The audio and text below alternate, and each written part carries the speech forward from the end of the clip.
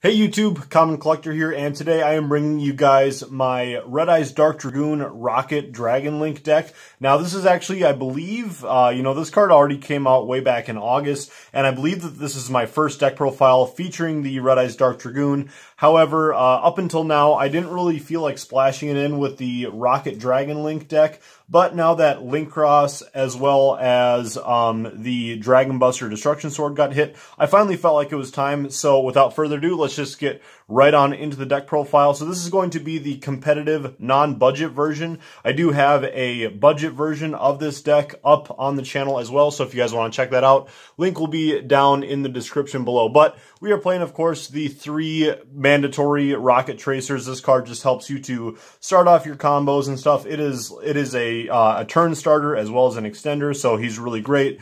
Then we're going on into our 2 copies of Rocket Recharger. It's almost like a little bit of a hand trap for the deck, so it is nice to be playing at least at 2. I haven't said this yet, so I should tell you, this is the 60 card build, which is going to help you to minimize the amount of times that you're going to be seeing the bricks, because there are quite a bit of bricks with the Dragonlink side of things, as well as the Red Eyes Dark Dragoon side of things. So anyways, going on, we have the 1 Silver Rocket Dragon, 1 Auto Rocket, 1 Metal Rocket Dragon, a Magna Rocket Dragon, and then lastly, for our rocket monsters, we have 1 Rocket Synchron. Just again, like another, just starter for the turn. All these guys can be normal summoned, and then also he can extend if you're going for more of a grindy duel. Then lastly, to finish off the Rocket Engine, we have 2 copies of Absorautor Dragon. It would be nice to bump this up to 3 just because this is a 60 card build, but in general, there are plenty of ways to search for rockets. So if you see this in your opening hand, and then you can find a way to search for a rocket monster to get it on the field, then you can go ahead and special the Absorautor from your hand. So in general, I still like playing it at least 2. So I run a pretty large rocket engine just because, again, this is the 60 card build. So you want to make sure that you're seeing at least 1 or hopefully 2 in your opening hand. That way you can special summon off of that boot sector launch, and that's going to really help you to extend in your turn. Then we're going on into our 3 copies of Starliege Seifert. Thankfully, this got a reprint in the Megatins. So overall, this deck really isn't super expensive. Obviously, your Red Eyes Dark Dragoon is going to be pushing the budget a little bit. I would say that this is like a $200 to $300 deck, maybe a little bit even less than $200. Then we're going to go on into our Black Metal Dragon. So this card just really helps you to extend and do more searching. It works really well in sync with the Red Eyes Dark Dragoon. So that's kind of why I figured that it was splashable enough for this deck, because this card can, in a pinch, it can search your, like your Red Eyes Fusion and your Red Eyes Wyvern, or just in general, just going for a search on your Red Eyes Darkness Metal Dragon. Then for basically my favorite extender for the deck, which is Noctivision Dragon. So what this card does is that when you link summon, then you can special summon this card, and then if this card gets linked away, then you can draw 1 card, which is super duper nice. Or, sorry, for the first effect, you don't need to link summon. You just have to special summon a dark dragon monster. But in general, I usually find myself summoning this after I summon my striker dragon. Then we're going to go on into the 1 light and the 1 dark dragon. So I do play quite a bit of light attributes yet in the deck to complement the Black Dragon Collapse Serpent, but these 2 cards are just super nice for extending in the deck. Like, when you can get their effects off, you are going to be going full combo for sure. Then we have the 1 Chaos Dragon Levianeer, 1 Omni Dragon Brotar. He's just really nice to special summon out of the deck or pitch to the graveyard if you have other means, so he's pretty versatile in what you can do. The 1 Red Eyes Darkness Metal Dragon and the 1 Red Eyes Wyvern. This card is super nice, so for those of you guys who don't know why you play the Red Eyes Wyvern with the Dragoon combo, is that with this card, if you don't normal summon or set a monster this turn, then you can banish this from your graveyard in order to special summon a Red Eyes monster from your graveyard. So if you've already gone full Dragoon combo, then you get this set up in your graveyard. Then if your opponent seems to be kind of taking over the game state, then you can go ahead and bring back your Red Eyes Dark Dragoon with the Wyvern, as long as you don't normal summon or set. And we do a fair bit of special summoning for this deck, so overall that's not going to be too hard. Then we have the 1 Tempest Dragon Ruler of Storms. he was just sort of like my last pick for my last final extender for the deck, and I ended up cutting the Dimension Dragon because overall I really like Dimension Dragon, especially as a budget option, but I just needed to add an extra rocket. So I think that was how the Metal Rocket found its way into the deck, because I just needed more rockets and more normal summonable monsters. Then we have the 1 Dragoonity Phalanx, and then for our final monsters of the deck, we have the Dark Magician and Red Eyes Black Dragon. Then, I guess just for more monsters, we still have hand traps. So we have the 3 Ash Blossom, just because it's our most generic hand trap. The 3 Ghost Ogre, I really like Ghost Ogre because it is a light attribute, and it can trigger off your Unchained Abominations. That's why I really, really like it in this deck. And then just 2 copies of Effect Veiler. So right here we are playing, I believe that is 8 hand traps, and then for our next 3, we just have 3 copies of Infinite Impermanence. So just to get the traps out of the way, we have our 3 Infinite Impermanence, which leads us to having 11 hand traps, which means that you should likely see at least 1 in your opening hand.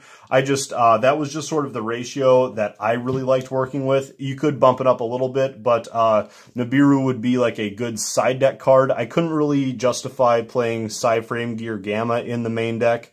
You know, I just didn't really find myself wanting to play it for this build, so I thought that those other 3 hand traps, or these 4 hand traps, were the best ones, along with the Effect Veiler. So for the spells, we have our 3 Quick Launch. This card just really helps to get your rockets out of the deck and extend. Then we have our 3 copies of World Legacy Guard Dragon. You could bump this down to 2, but since this is again the 60 card build, I like playing the 3 just so you make sure that you can see it a little bit more often, because when this card goes off, it is super duper nice to be able to move around your link zones, and obviously as a free Monster Reborn. Then we have our 3 copies of Chaos Space. This card is absolutely ridiculous, and I could definitely see this getting hit on a ban list in the future, just because of how good it is for the Chaos monsters. Like, we already have the white and black dragons limited, and so I don't really know why they give us this card to search them out when, like, Dragonlink and stuff is just so powerful. Then we have our 2 copies of Boot Sector Launch. You never want to play less than 2 because we're playing our 2 Striker Dragon, and even when you hard draw this card is just still really nice. Our 1 copy of Dragon Ravine, 1 copy of Dragoonity Divine Lance, 1 World Legacy Succession. I see that not a lot of people play this, but I mean, there are just so many times where you have that 1 open monster zone where your link monster is pointing to, where you really, really want to extend, and then like that can help you to go into your LP or your Pisty. So I really, really like that in the deck. 1 Monster Reborn, 1 for 1, 1 Called by the Grave, because like there's still no reason to not play Called by the Grave. Especially if you're combo. I didn't really find room for triple tactical talents in here, but you really don't need that. The Called by the Grave is just still nice. If your opponent hand traps you, boom, Called by the Grave, negate it. Like, obviously this deck can play through hand traps, but I mean, if you can negate it, why not? And then for our 60th card of the deck, the 1 Red Eyes Fusion to get out our Dragoon. But now let's get on into the extra deck. So for the extra deck, we are playing, of course, the Red Eyes Dark Dragoon. I mean, it can pop stuff, it can negate stuff. Really big boy.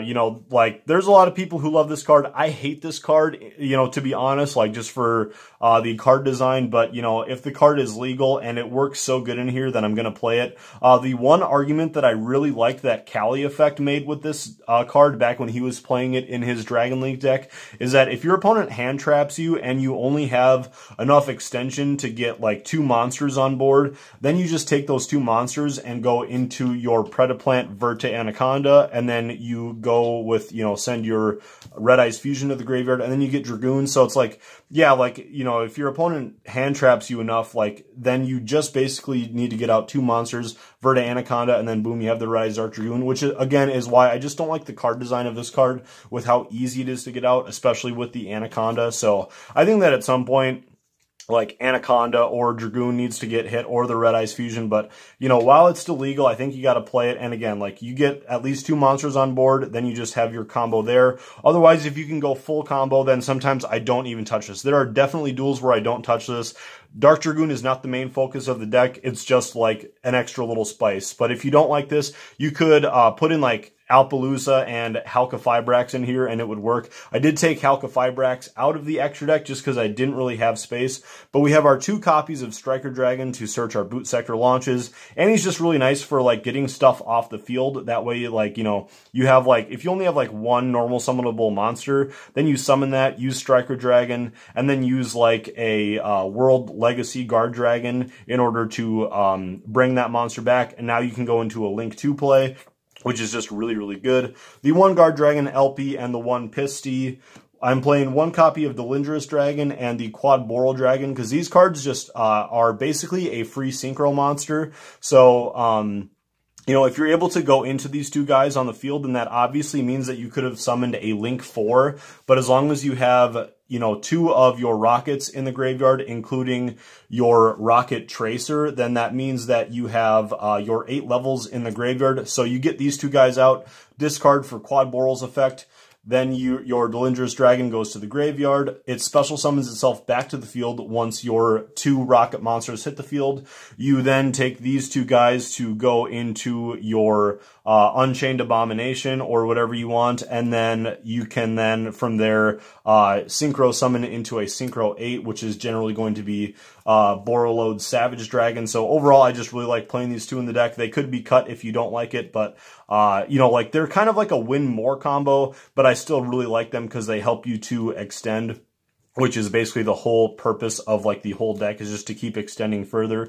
Then we have obviously our mandatory 1 Dragoonity Knight Romulus, the 1 Hieratic Seal, 1 Unchained Abomination, 1 Boral Sword Dragon, 1 Apaloosa. Again, I couldn't fit Crystron Halqifibrax in here, but like basically like Halqifibrax does help you to extend further into stuff like Apaloosa, but I just couldn't really find space for it in the extra deck. We have the 1 Borreload Savage and then 1 of the Draco Berserker of the Tenyi. This theoretically could get replaced for the Halqifibrax, but I really liked having the second option. If you can't go full combo into like Boral Sword Dragon to OTK, then sometimes your Draco Berserker can kind of do the same thing, and he's a good disruption. So overall, that's going to do it for the deck. I don't really have a side deck necessarily set up. However, obviously stuff like Nibiru, Lightning Storm, Triple Tactical Talents could get put in here, but overall, like, yeah, your Nibiru and your evenly matched Dark Ruler No More, all that kind of stuff would want to be included in here. But anyways, guys, that is going to do it for my Rocket Guard Dragon Red Eyes Dark Dragoon deck. Thank you guys so much for watching. Please don't forget to subscribe if you haven't already. Click the like button and let me know in the comments what you guys thought, or if you guys have already built this deck. Catch you guys later. Common Collector out.